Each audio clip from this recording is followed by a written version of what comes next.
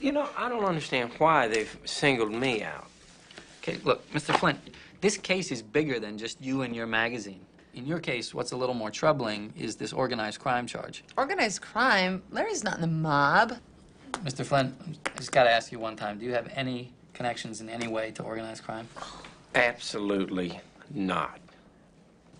Gotta ask. Hey, oh, by the way, call me Larry. All right, all right.